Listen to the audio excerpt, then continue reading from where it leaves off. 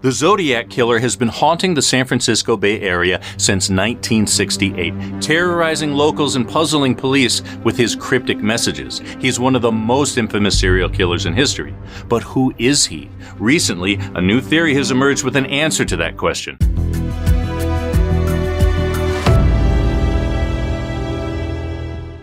Hi there. Welcome to True Crime Recaps. This is not the Zodiac speaking. The identity of the notorious killer has eluded us for years now, and it's no secret that there have been a lot of theories about who it could be. But now, a group of volunteer investigators called the Case Breakers say they have compelling evidence that points towards a man named Gary Poste as the infamous Zodiac.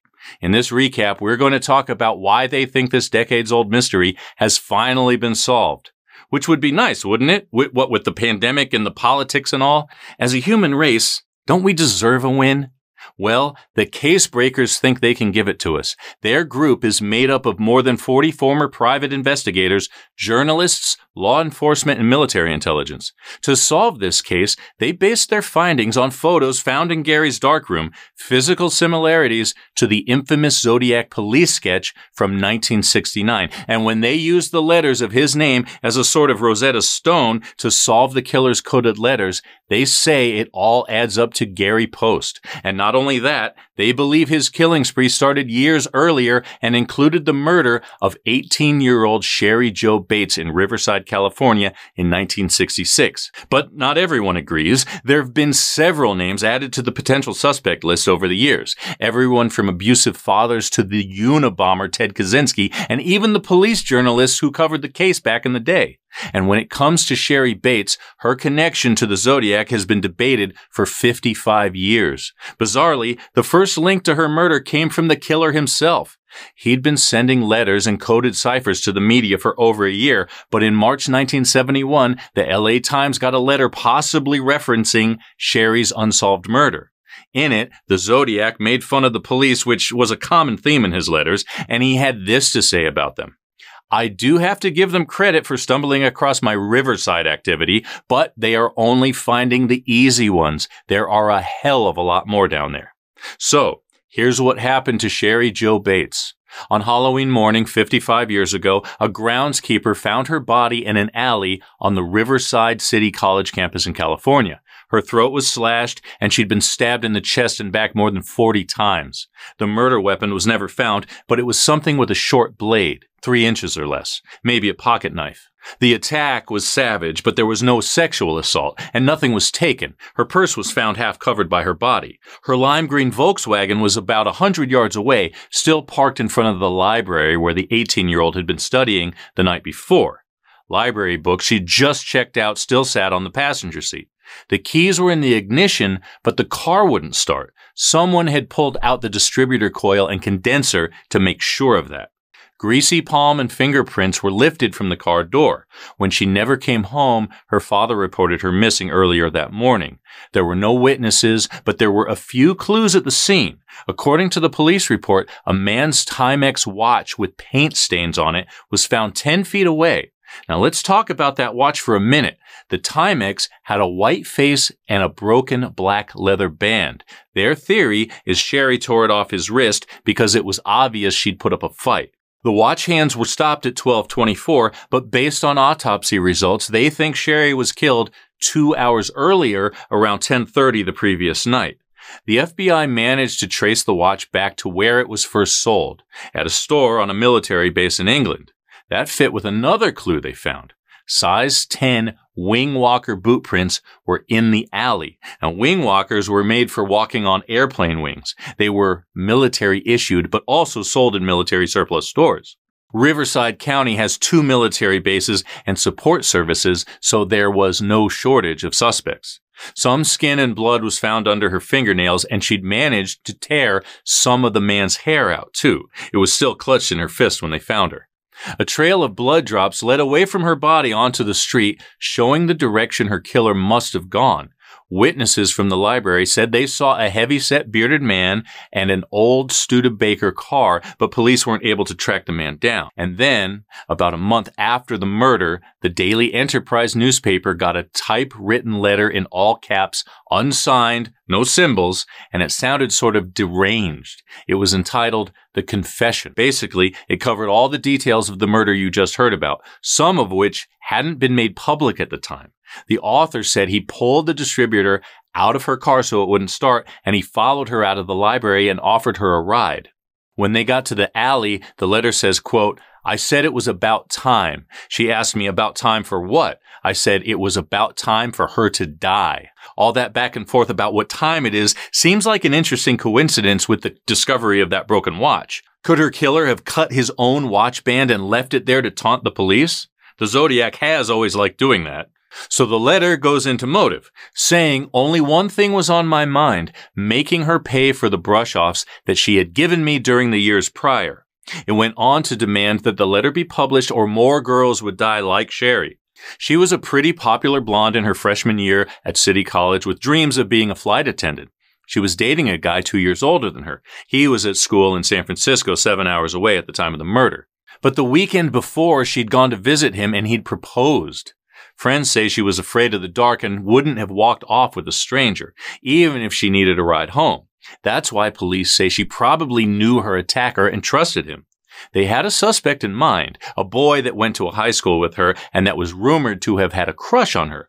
But in the 90s, they tested his DNA against what they had, and it wasn't a match. And what about all that DNA? With today's technology, that killer might have been in cuffs by now. But back then, in the mid-60s, DNA didn't mean as much. They managed to determine it was probably a white male, but it wasn't preserved as well as it might have been today, which means it's almost worthless now. But the hair clutched in her hand, they've still got that, and they're going to need it because Cheri's case is still unsolved. So who is Gary Poste, and how did his name get connected to this? Well, it's not through forensics. The Riverside police have been silent about testing his DNA against the hair they have left from Cheri's case. Gary was a married Air Force vet living in California and working as a house painter. At the time of Cheri Jo's murder, he lived in the area, and according to Fox News, he routinely visited a local hospital for follow-up care after a gun incident. The hospital was only 15 minutes from the alley where she was found in. And then there's the watch with the paint splatter on it and the military boot prints. As a house painter, he could have had a stained watch, and he also served in the Air Force and would have had the type of boots described from the print. And then there's his similarity to the 1969 police sketch of the Zodiac, specifically his forehead. The case breakers point out that the scars on his forehead match the detail on the police sketch, which obviously makes us wonder, are those scars or wrinkles on that police sketch? We always assumed they were wrinkles, but now that we think about it, it makes more sense for them to be scars. Witnesses described a relatively young man, and why would they think to tell the sketch artist about forehead lines unless they were very prominent and more of a scar? If they are scars, then Gary does look similar. He got his scars in a terrible car crash that killed his passenger while he was in the Air Force. Give that some thought, and I'll be right back with more in just a minute.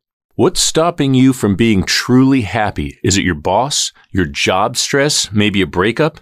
No matter what you've got going on, I can tell you from personal experience, you can start feeling happier now. Since I started talking to the licensed professional therapist at BetterHelp, I've gotten practical tips and tools to manage my anxiety and stress. BetterHelp is not a crisis line or a self-help service. It's professional counseling you can do securely and confidentially online without leaving the privacy of your home. And their licensed therapists are experts in a wide array of issues, ranging from depression and grief to relationships and self-esteem. I've been learning that there's a science to feeling happier, and thanks to their encouragement and help, I have a healthier perspective to deal with the crap life throws at all of us. I want you to start living a happier life today. As a listener, you'll get 10% off your first month by visiting our sponsor at BetterHelp.com/recaps. Join over 1 million people who have taken charge of their mental health. Again, that's BetterHelp, HELP.com/recaps. Now, back to the show. The case breakers also claim that his name is key to deciphering the coded letters the Zodiac sent to California newspapers during his killing spree, and that his name is revealed in the letters. Gary is not necessarily a new name to the Zodiac list. He's been of interest to some Zodiac sleuths for a while. He died of natural causes in 2018 at the age of 80, but before he passed away, he was interviewed by the Bay Area Police in 2016. At the time, he'd been committed to a Northern California mental health facility for savagely attacking his wife and pushing her down the stairs. People who knew him believe it when the casebreakers say he's the guy. His former daughter-in-law says being around him, knowing his demeanor and his shadiness and twistedness, he's the Zodiac. And she said the 1969 police sketch was like a bell ringer for me. I saw that and thought, that's him, totally.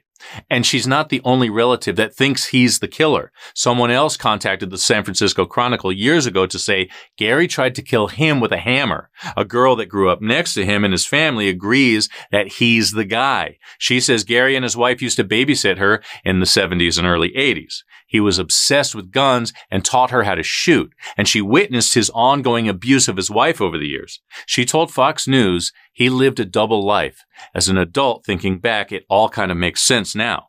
At the time, when I was a teenager, I didn't put two and two together until I got older. It hit me full-blown that Gary's the Zodiac. His daughter-in-law also told Fox News that he targeted young men who didn't have a father figure in a way that sounds somewhat similar to a Manson family situation. She said he controlled these guys, and together they formed sort of a posse and did a lot of damage. One of those guys, who wants to be known only as Will, claims he was groomed into a killing machine before he escaped this group. He says Gary was an avid hunter who would kill anything that moved, and in one of the Zodiac letters to the media, he referenced the joy of killing people for sport since they were the most fun to hunt. He also claims to have seen him burying murder weapons in the woods, and the casebreakers say they have a source that has sworn statements from people who say Gary told them about his murderous alter ego. Obviously, this is a lot of circumstantial evidence, and not everyone agrees. For instance, Tom Voigt, who has been researching the killer for 25 years, told RollingStone.com that it was completely bogus and hot garbage.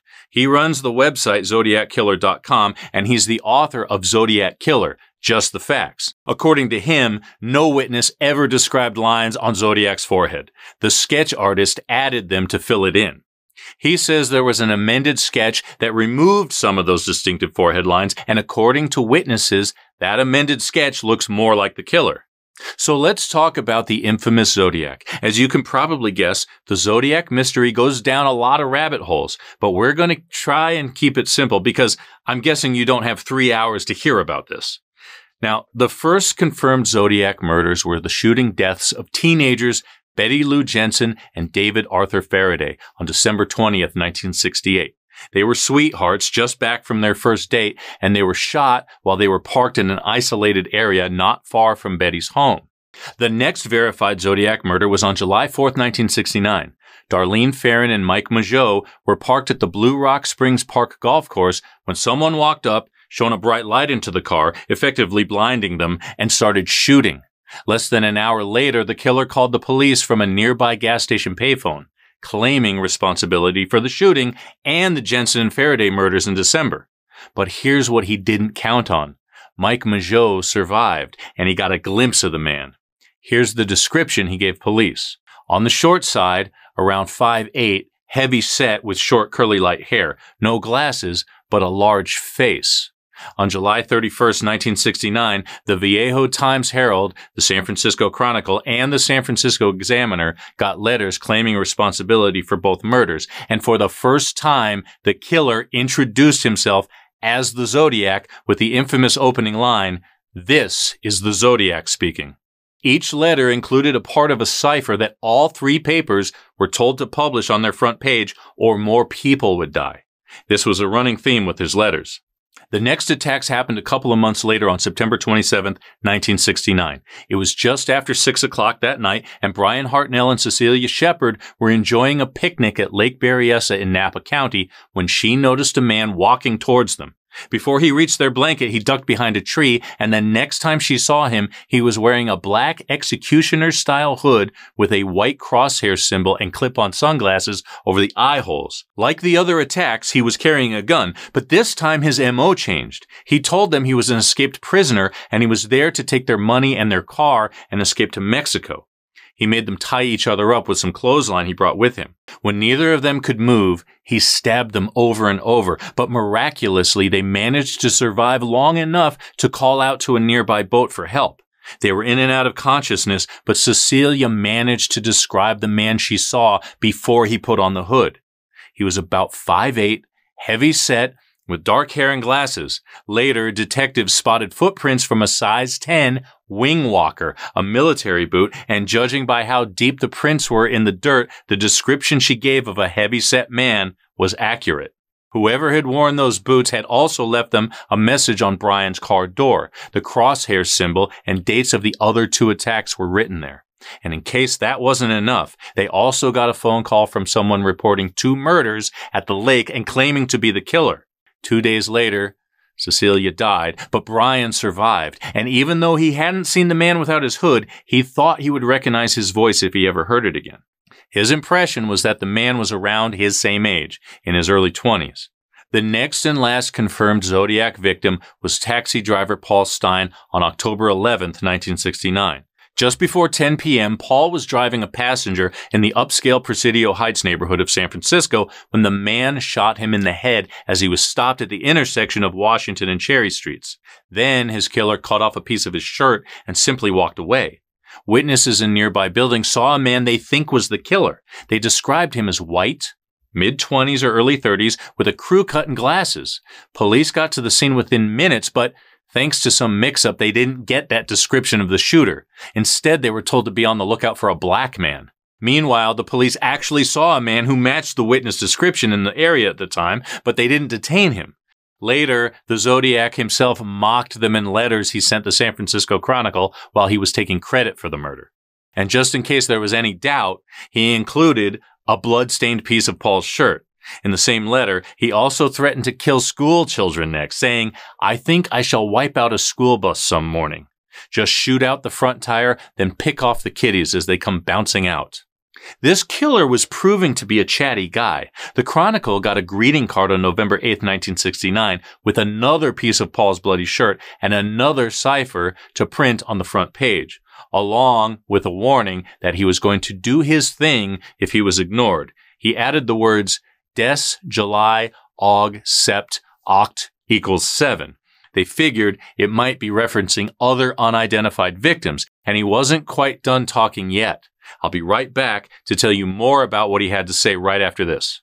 It's never too early to start gift shopping for the holidays, especially because today you can save big on a gift they'll use every day. Raycon wireless earbuds. I wore mine on a 12-hour travel day, and I can honestly say these are the most comfortable, best-sounding earbuds I've ever used.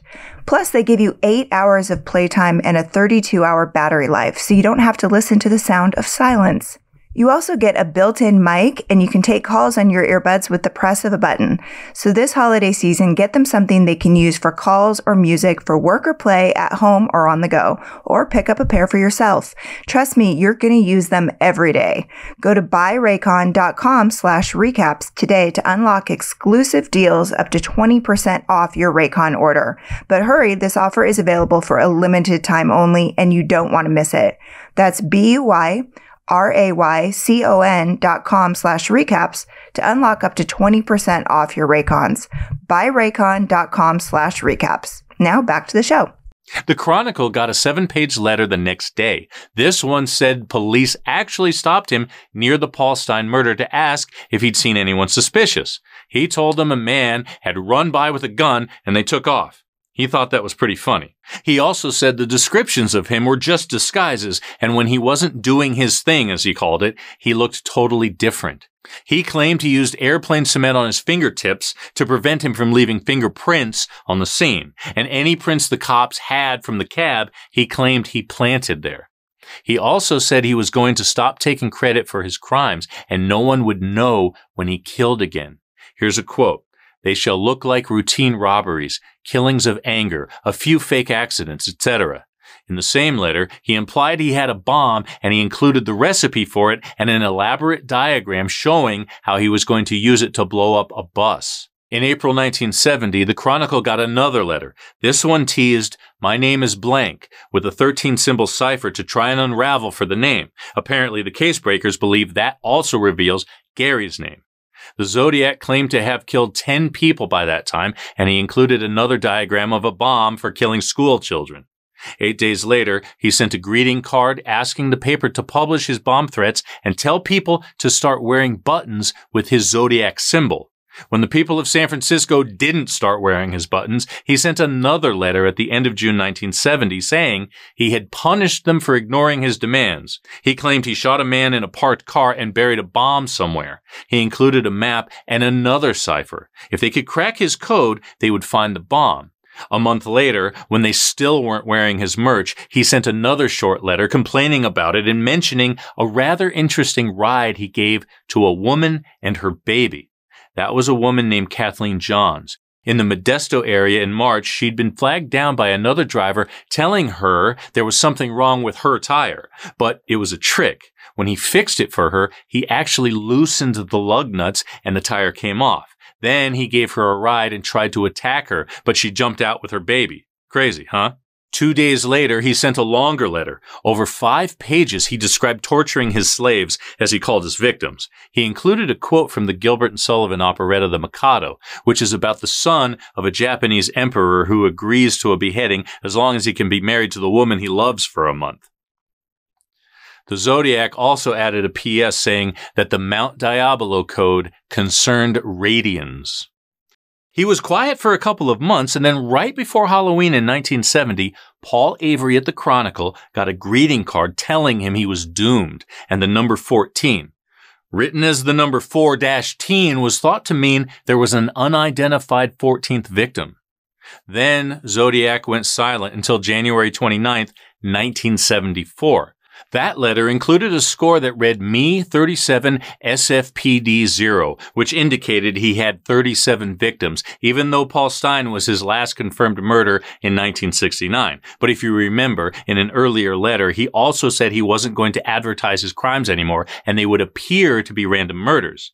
The case breakers said Gary's name is key to solving the coded messages the Zodiac sent, but before they revealed his identity, 2 of the ciphers were already solved. The first one, known as Z408, because of the number of characters in the puzzle, was solved in 1969 by husband and wife Donald and Betty June Hardin, who had seen it in the paper. It said, "I like killing people because it's so much fun. It is more fun than killing wild game in the forest because man is the most dangerous animal of all. To kill something gives me the most thrilling experience. It is even better than getting your rocks off with a girl.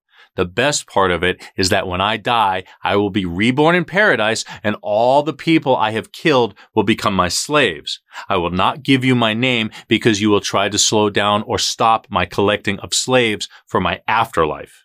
The next cipher, called Z340, stumped everyone for 51 years. It was finally solved in December 2020 by a team of citizen sleuths. They are David Orenchak, a software developer from Virginia, Sam Blake, an Australian mathematician, and Jarl van Eyck, a warehouse operator and computer programmer from Belgium. It said, "I hope you are having lots of fun in trying to catch me. That wasn't me on the TV show, which brings up a point about me. I am not afraid of the gas chamber because it will send me to paradise all the sooner because I now have enough slaves to work for me where everyone else has nothing when they reach paradise. So they are afraid of death. I am not afraid because I know that my new life will be an easy one in paradise death." Great.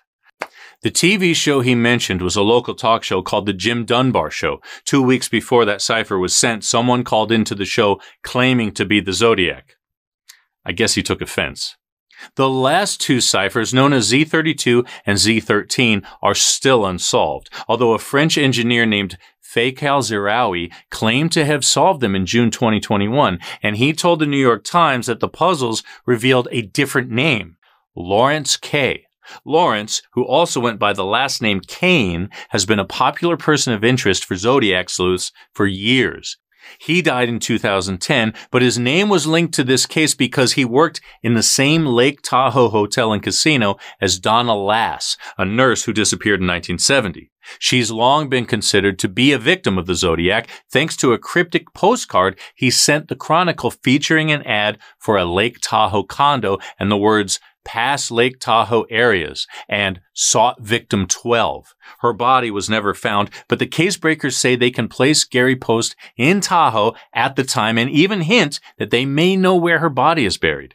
But as of right now, her disappearance remains a mystery. But it's one that other people claim they've solved. Don't go anywhere. I'll be right back to tell you more about some of the people linked to this case. There's no one-size-fits-all solution when it comes to hair care. A product that works wonders for curls might make straight hair limp and greasy. Or in my case, I'm always on the lookout for a shampoo and conditioner that can work a miracle on my frizzy hair. Thanks to my personalized Prose routine, I can honestly say I have never been more in love with my hair. First, Prose starts by asking about you as a person with their in-depth consultation. And the questions are really unexpected, like if hair loss is genetic in my family and what my zip code is so they can take environmental factors into consideration. Next, Prose analyzed all my answers and came up with a unique blend of ingredients that should be in every product of my custom routine. And the results are incredible.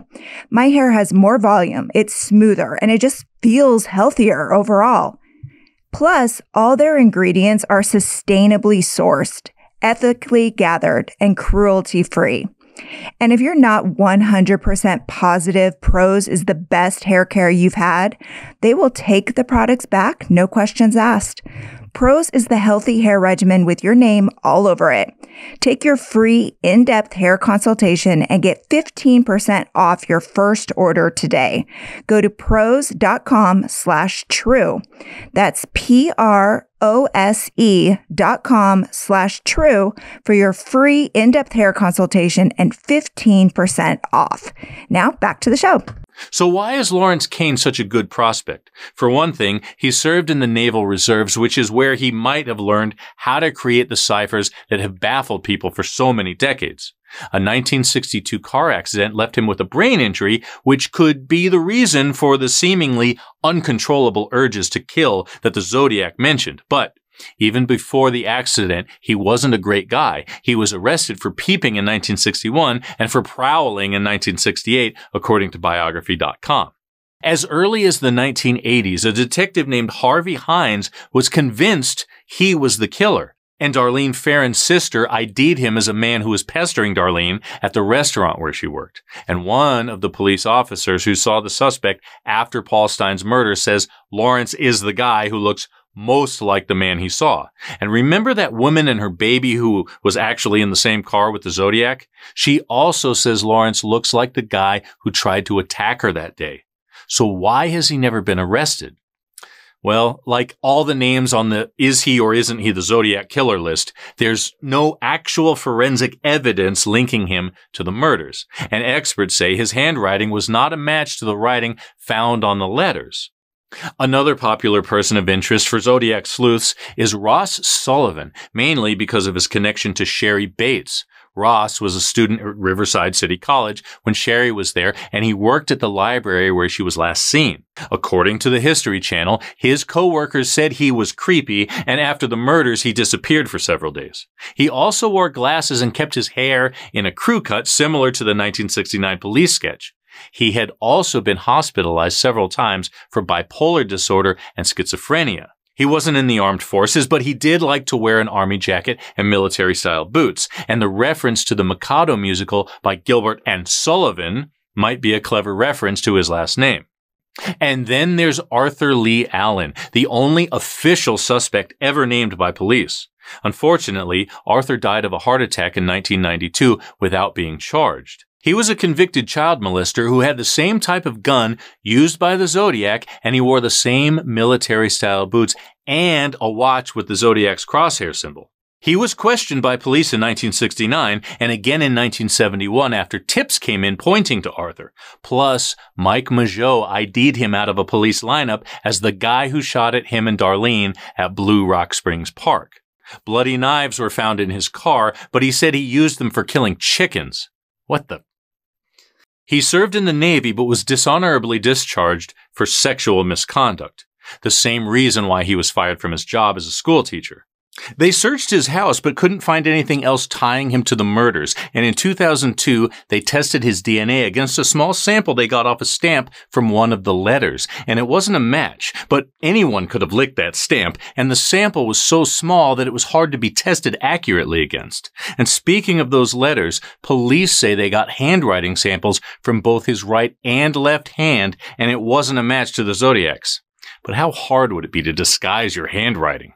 Unfortunately, preserving DNA wasn't a priority when the Zodiac was terrorizing California, so there's not really too much available to prove that anyone is the Zodiac without some kind of confession or solving the ciphers to reveal his name beyond a shadow of a doubt. As for this latest claim about Gary Poste, well, who knows? He might be the Zodiac Killer, but then again, these other suspects also sound like they might be the Zodiac Killer. And these three names are just the tip of the iceberg. There are many other people named over the years with just as compelling circumstantial evidence to back them up. But for now, according to the FBI, the Zodiac Killer case remains open. And as for Cheri Bates, the Riverside police say her murder is not connected to the Zodiac. But the reason why is also hotly debated. A year after she was killed, the police got another letter. This one was handwritten, and it said, "More will die." In 2016, investigators got an anonymous typed letter apologizing for sending the handwritten letters back then. They called it a sick joke made by a sick teenager at the time. They used DNA from that 2016 letter to track down the author, and they were eventually cleared as a suspect for Cheri's murder and the Zodiac killings. But the thing is, that typed confession was a different type of letter altogether. That letter included details only the killer would know, and it appears that this person only confessed to sending the follow-up handwritten letters. So, it's all a huge puzzle. It would be fantastic to get it solved, though, wouldn't it? So here's hoping the case breakers have more to back up their claims than just random coincidences. But they do have a lot of confidence. They're also working on the murder of Jimmy Hoffa and the D.B. Cooper hijacking. Thank you so much for spending this time with me today. If you like getting all the crime in half the time, I'm Chris, and this is True Crime Recaps. And it would mean the world to us if you would take a second to hit like, subscribe, and the bell so you never miss a recap. Amy and I are here every week with new stories. Until next time, take care.